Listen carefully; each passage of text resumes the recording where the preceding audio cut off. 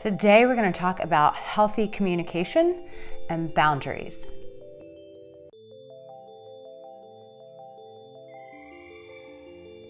Well, hello and welcome to my channel. My name is Arica Angelo. If you don't know who I am, I'm so glad to have you here. And I am the CEO and founder of the Arica Angelo Intimacy Experience. And we're going to talk about how we get that intimacy going in our life through healthy communication and having boundaries. When we talk about like having worth for ourselves, loving ourselves, like we hear those terms, but we're like, what does that actually look like?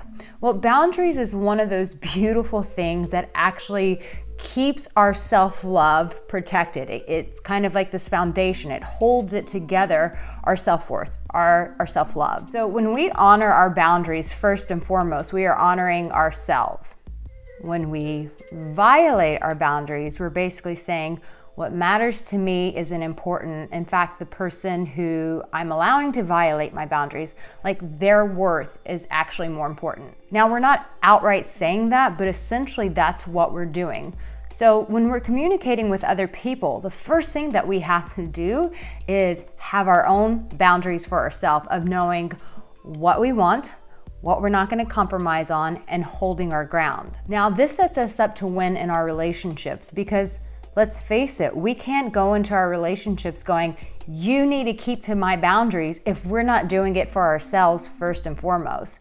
So when you're having healthy communication, first and foremost, you want to honor your own boundaries by saying, this is where I'll negotiate, this is where I'll compromise, and this is where I really need you to help meet me on my terms.